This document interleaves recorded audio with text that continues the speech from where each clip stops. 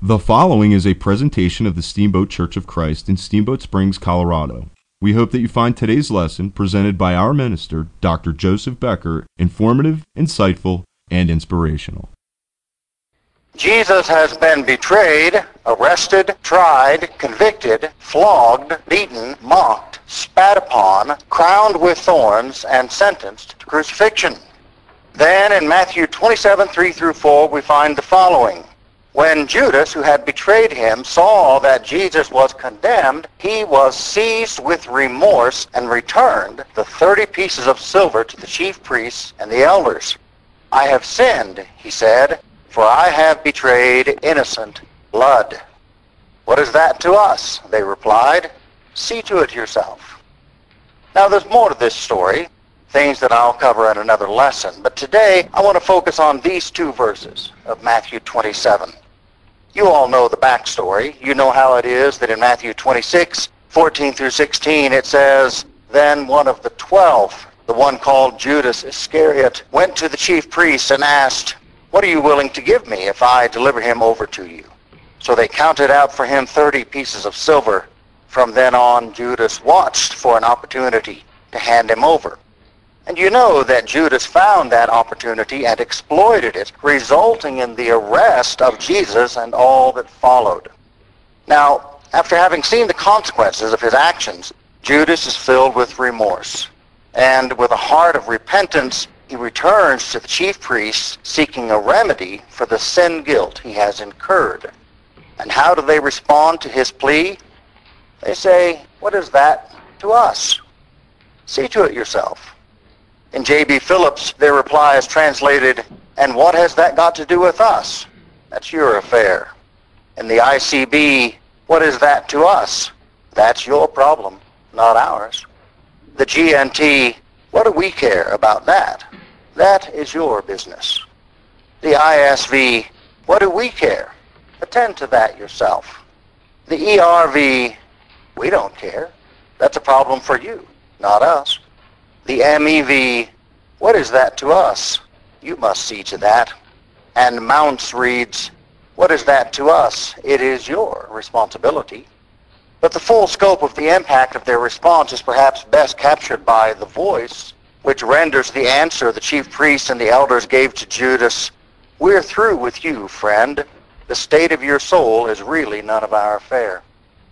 Now, in my lessons over the last 10 weeks or so, I know that I have painted a pretty damning picture of the leaders of occupied Israel in first century Palestine, particularly in regard to their involvement in the arrest, trial, and conviction of Christ. Which picture I think is true to the portrait painted for us by Scripture, because the Bible offers us very little in the way of anything that might give us a fuller, more balanced, more well-rounded view of the men involved in the conspiracy against Christ. No, the only information the Bible gives us on these men is that which is relevant to redemptive history. But the details that it does relay to us about the high priests and their colleagues is unmistakably reprobative. However, no record of the behavior of the chief priest is more damning than the report given to us in the first few verses of Matthew 27, where they are said to have turned Judas away when he came to them seeking relief from his burden of guilt.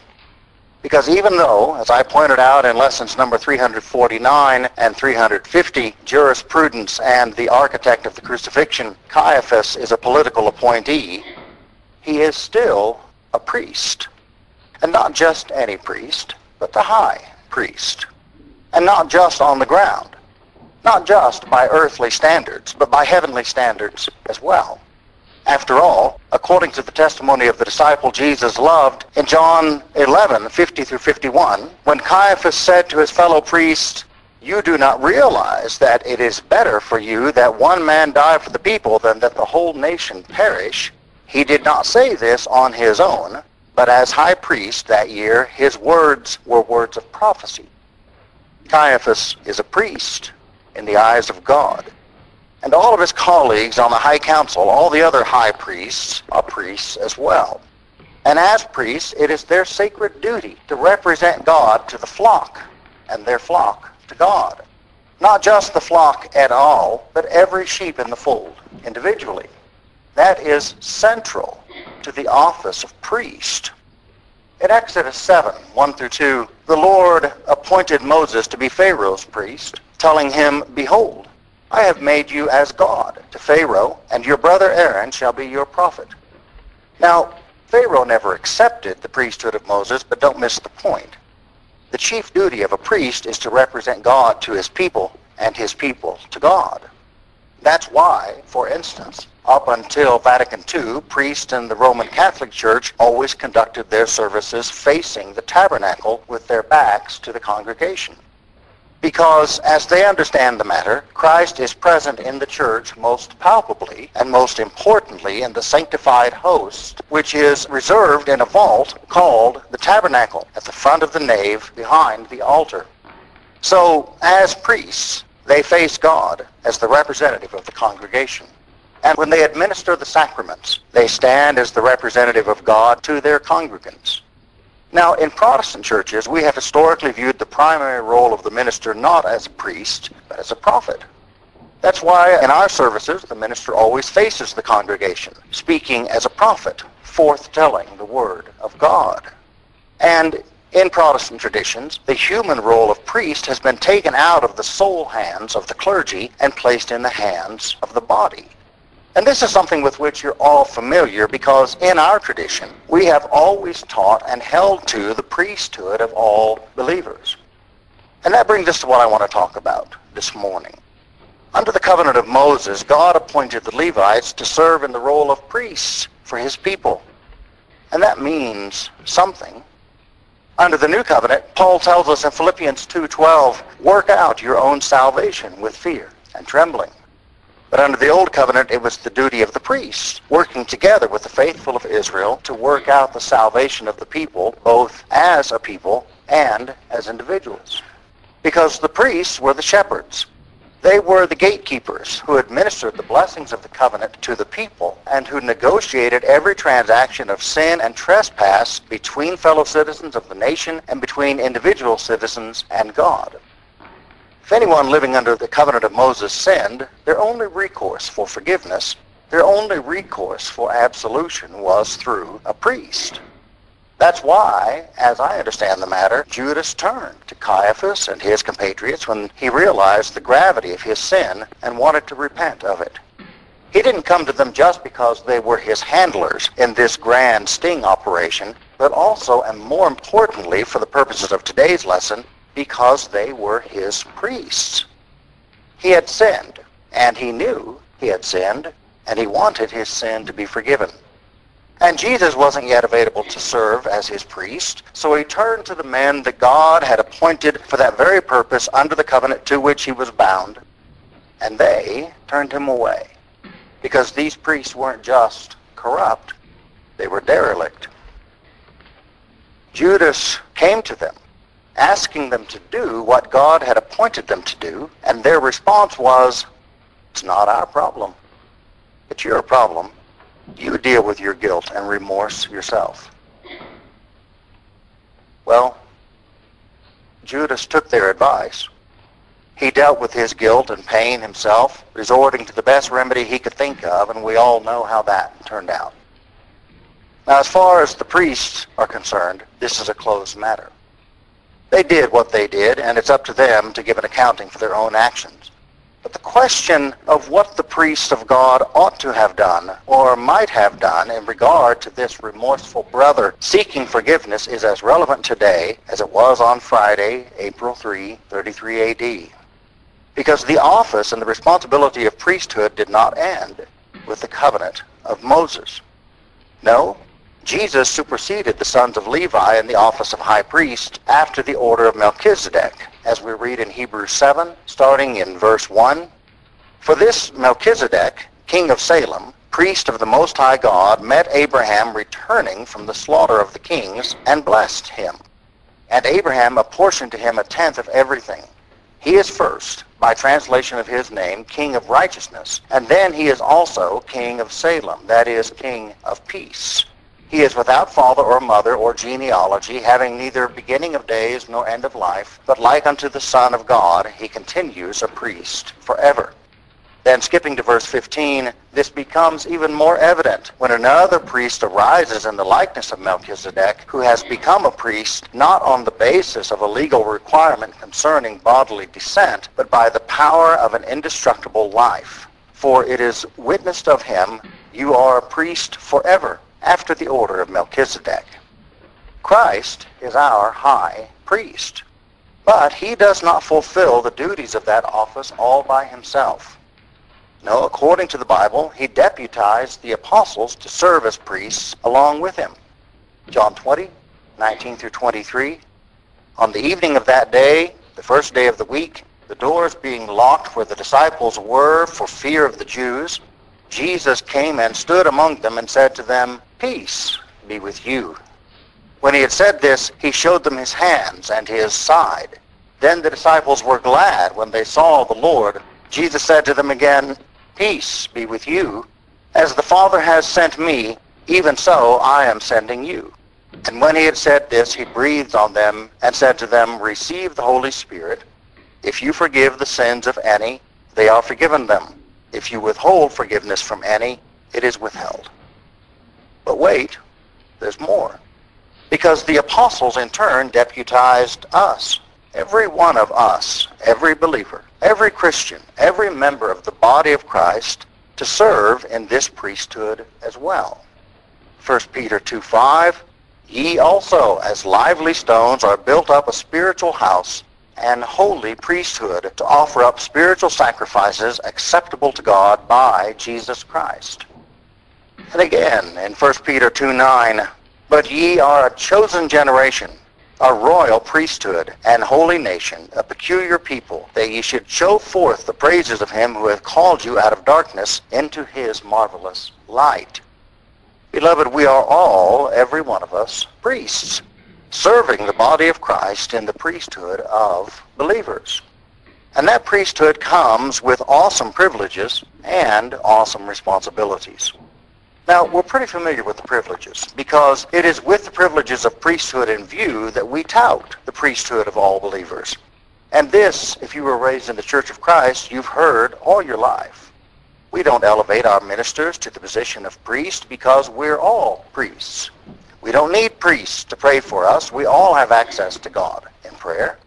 We don't need priests to administer sacraments to us because the table of the Lord is open to all who believe aright. We don't need priests to perform rites of expiation for us. Christ is our high priest, and we all receive forgiveness of our sins directly from Christ. And every word of that is true. But it isn't the whole truth. Because when each of us was ordained as a priest of Christ, when each of us heard, believed, repented, confessed, received baptism, and began walking in newness of life, and so became part of his body, which the Bible refers to as a nation of priests, a royal priesthood, that ordination conferred upon every one of us more than merely the privileges of priesthood, but the responsibilities of priesthood as well. Our privilege is that of having immediate access to God through Christ, but our ordinations as priests confers upon us the responsibilities of the priesthood of Christ. That is, the responsibilities of serving one another and ministering to one another in the capacity of priests. And make no mistake about it, you can't have one without the other. Yes, as priests of Christ, we have unfettered access to the Father through prayer, in that we, through Christ, are enabled. We are empowered to bring our prayers directly to the Father through the Holy Spirit who intercedes for us, making our prayers known to the Father in groans that are too deep for words. But we are also charged in the Word of God to pray for one another. That is, to intercede for one another, to serve one another in the office of priest, making supplication one for another. As Paul tells us in Ephesians 6, 14 through 18, "Stand, therefore, having girded your waist with truth, having put on the breastplate of righteousness, and having shod your feet with the preparation of the gospel of peace. Above all, taking the shield of faith with you, with which you will be able to quench all the fiery darts of the wicked one, and take the helmet of salvation and the sword of the Spirit, which is the word of God, praying always with all prayer and supplication in the Spirit, being watchful to this end with all perseverance and supplication for all the saints. Likewise, yes, as priests of Christ, we are, every one of us, able to bless and partake of the Lord's Supper and to approach the table of the Lord in our own right as sanctified children of God. That is, we don't receive the Lord's Supper as a sacrament of the church in that it is not handed down to us by officers of the church as a top-down impartation that we have to have the permission of men to receive. It is the right of every Christian, which right is not mediated by a human priest. But the clear context in which we are to partake of the Lord's Supper is in the gathered community. That is, optimally, we are not to partake of it on our own. We are to partake of it as a body, as the gathered body of Christ. As Paul tells us in 1 Corinthians 11:33, "Wherefore, my brethren, when ye come together to eat, tarry one for another." And why does he give this command? Well, it isn't just because the Corinthians were behaving badly, making an overindulgent and culturally divisive feast out of the Lord's Supper. What Paul says as he introduces this thread on the Lord's Supper in verses 23 and 24 of 1 Corinthians 11 is, "For I received from the Lord that which I also delivered to you, that the Lord Jesus Christ on the same night in which he was betrayed took bread, and when he had gracified it, he broke it and said, Take, eat, this is my body, which is broken for you. Do this in remembrance of me." What Paul received from the Lord and delivered to the Corinthians was more than merely the story of what happened at the Last Supper. At the Last Supper, the Lord took the elements of bread and wine and sanctified them by imbuing them with grace. He eucharisteoed them. He gracified them, filling them with his own life substance, which is what grace is, the power and presence of Christ at work within us. And then he administered that grace to all those who were with him in the upper room, giving it to them to eat and drink. And that's what Paul delivered to the Corinthians. Not just a rite, not just a form, not just a symbolic meal given to us as a mnemonic device to help us remember Christ aright. No, what Paul delivers to the Corinthians, and through the Word, what he delivers to us, is a means by which we might impart the life of Christ to one another by administering grace to one another through mutual participation in the Lord's Supper. That is, every Sunday morning as you sit quietly and partake of the body and blood of the Lord and then pass the same to the person next to you, you are acting as a priest, administering a sacrament to your fellow priest. Now, if you want to hear more about that, I invite you to go online and listen to lessons number 100 through 108 in this series. The point for today's lesson is simply this. As a royal priesthood, as a nation of priests, when we share the Lord's Supper with one another, we are doing more than simply remembering Christ. We are administering grace one to another through the elements of the Eucharist, through the bread and the wine, so consecrated, and so living into the priesthood of believers. Likewise, yes, it is as individuals that each of us approaches the throne of Christ to receive the forgiveness of our sins from him. Each of us must hear the word for ourselves. Each of us must internalize that word and believe it. That is, to take action based on belief sustained by confidence in the word. Each of us must repent of our own sins. Each of us must make our own confession of faith.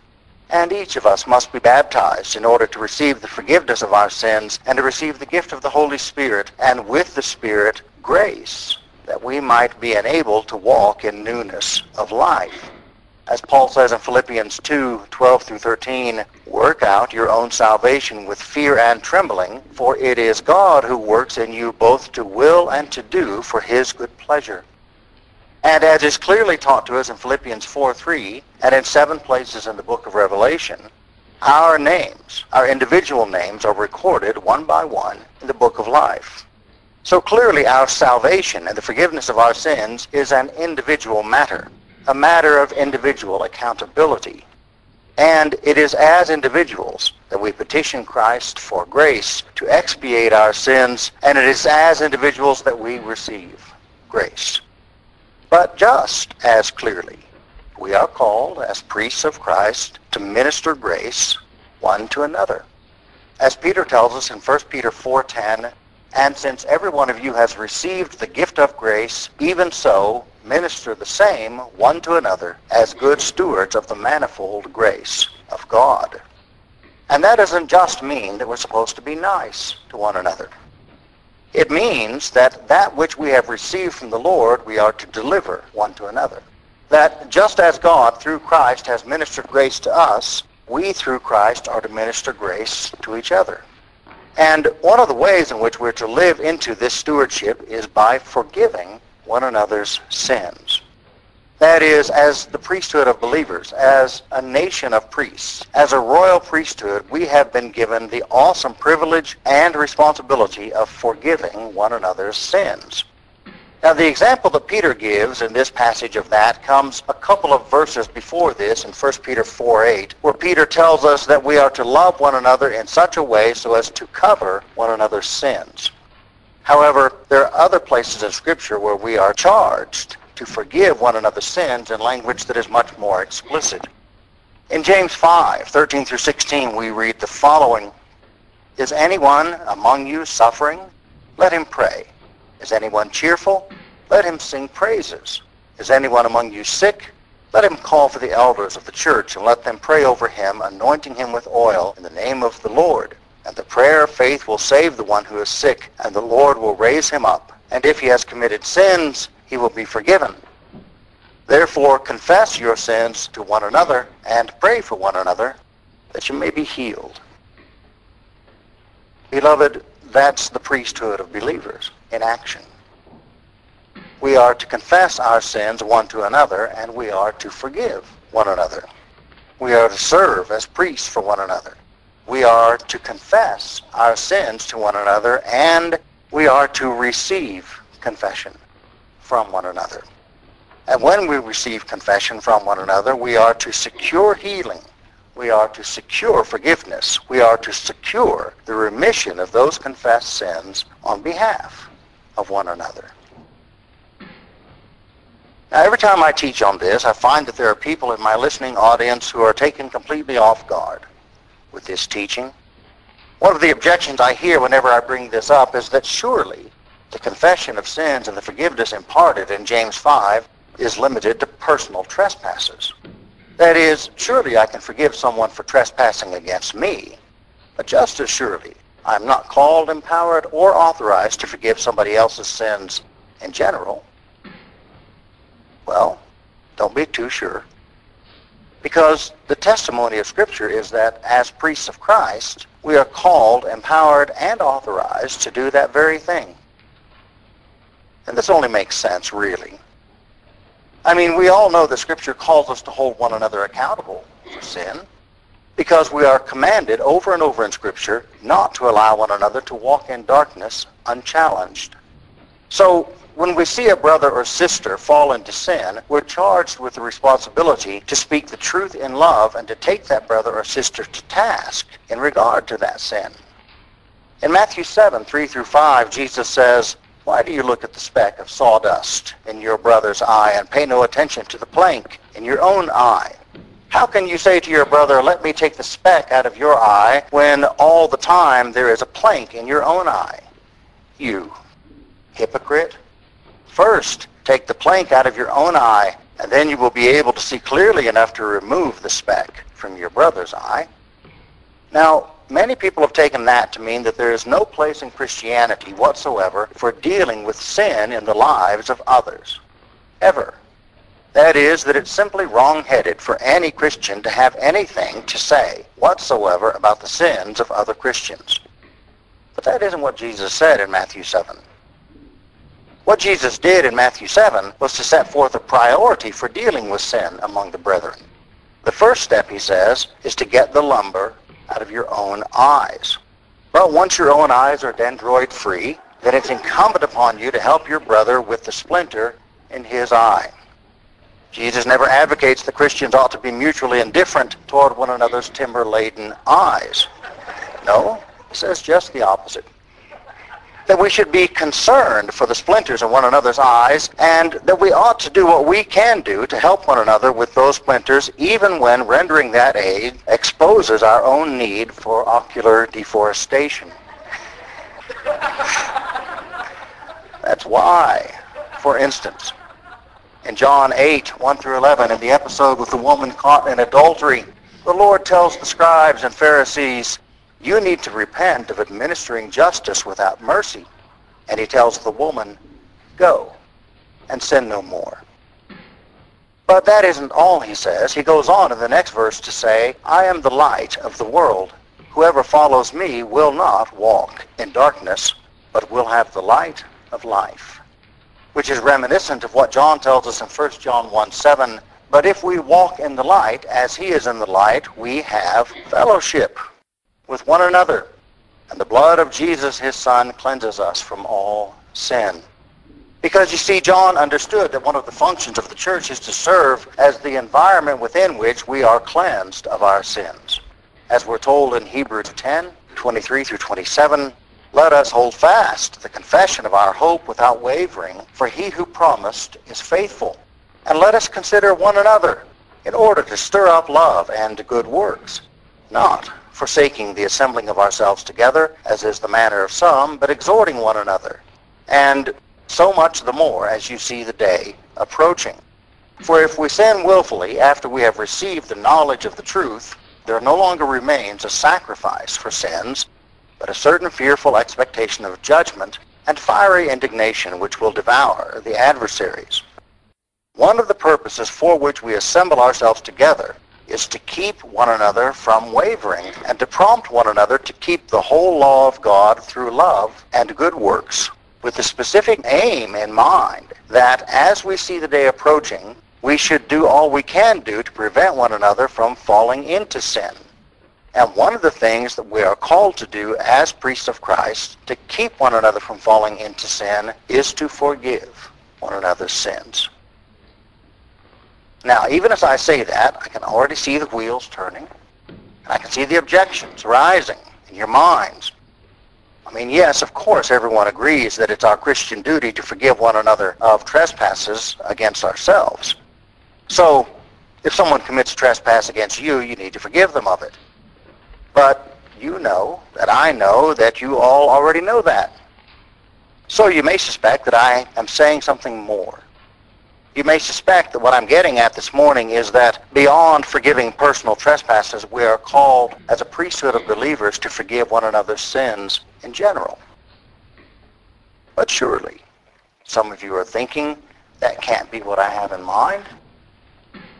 Because to forgive, in the sense of remitting sin, is the Lord's to do, and his alone. Well, again, don't be so sure. Yes, Christ alone has the power to forgive sin, and I'm not suggesting that any of us has that power as our native possession. What I am suggesting, however, is that when Christ imputed his righteousness to us, he also imputed to us his power to forgive sins. Now, if you want to hear more about that, you'll have to come back next week. Today, let me just end by saying this. When Judas asked his priests for a remedy to the sin guilt that was weighing on him, they demurred. They told him that his sin was his problem. But beloved, they were his priests. And they had a responsibility as Judas' priests to minister the sacraments of forgiveness to him. And they shirked that responsibility. But what if they hadn't? What if they had stepped up to the plate and done their priestly duty? What might that have meant for them? What might it have meant for Judas? And what might that mean for us? Come back next week, and I'll tell you. That's my lesson for today. This has been a presentation of the Steamboat Church of Christ. We hope that you have found Dr. Becker's message well appointed. To hear more lessons like this one, visit our website at www.steamboatchurch.org or come see us at 1698 Lincoln Avenue in Steamboat Springs, Colorado.